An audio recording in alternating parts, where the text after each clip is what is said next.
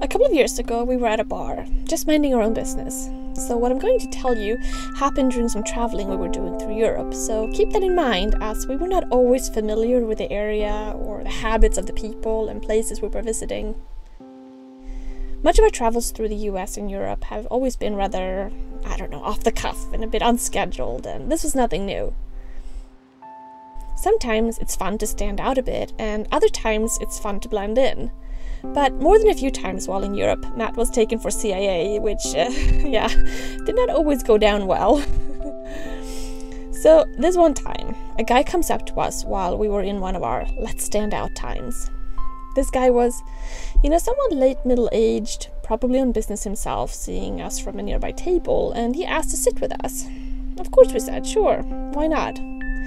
He even offered to buy another bottle of wine, so that settled it for us. No problem, take a seat. After the usual, where are you from? Oh, where are you from? Small talk. I don't know, I tend not to remember that small talk too much, and Matt, he especially despises the small talk concept. But this guy wasn't for too much small talk anyway, but he was curious. And we have come across a lot of curious people, so that was not too surprising, but let me tell you, there was a serious creepy vibe to this guy. But whatever, we were here to have fun, drink a little, and tell some stories, and perhaps even hear a few. Most people love to talk when they have a few, especially when they are a few years or decades older than you. I think it gives them a feeling of safety and security to tell you their story, or their point of view of their world. We've heard it many times, and it always amuses me, so we encourage it too by asking all sorts of questions to get him to talk.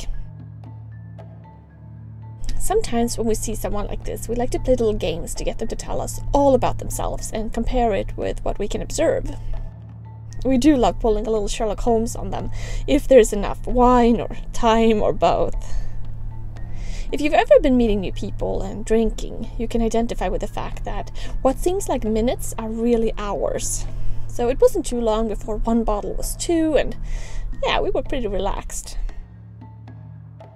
After a little while, I could see that Matt was changing his tone and eyeing me a little bit, and I could see what he meant already. This guy would talk a lot, but never exactly directly to me. At first I kind of ignored it, but then it was pretty clear. He either didn't like me, or he had some issues with women. After Matt asked him if he had a wife, it was pretty much cinched. He definitely did not like women. In general, it puts you off to deal with people like this, but we're the kind of people that, when we recognize something like this, we push just a bit more and want them to open up fully to their psychosis. So Matt eggs him on, asking him about work and injecting just a little bit about women to see if he takes the bait. I guess after enough wine, it's hard to rein in conscious control, because he was like, screw them, and then after a little while it was worse, and then a little worse. Every few minutes we would look at each other and either roll our eyes or make other faces a little more on the worried side. This guy was clearly a bit off, maybe more than off.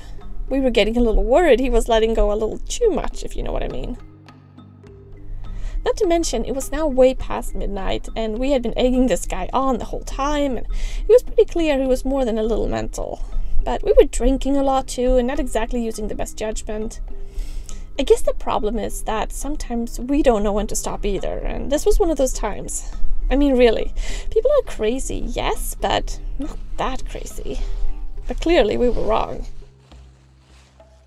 It became increasingly clear he was crazy. He clearly hated women. I mean, barely acknowledging me was just one indication. But not knowing when to stop screwing around is, part of our DNA or something. Based on Matt's questions, I could see that he was trying to make this guy's head explode. He went a bit overboard, and this guy just went on and on. But soon we finally realized that, we should leave. The last straw was when he suggested to Matt that if he had any problems with me, that he should deal with them sooner rather than later. And we looked at each other and thought, now it was time to leave and make sure he did not follow. The next day, we go to one of the coffee shops and see the news. And this weirdo we were having wine with was dead. Some bus accident from the night before, and his wife was just found, murdered in their hotel room.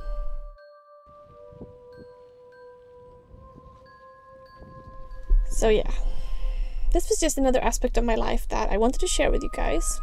Unlike my main DIY channel, this is more for a connection between you guys and to tell these stories, and some of them are a little weird. And that's why I think Patreon fits really well into that.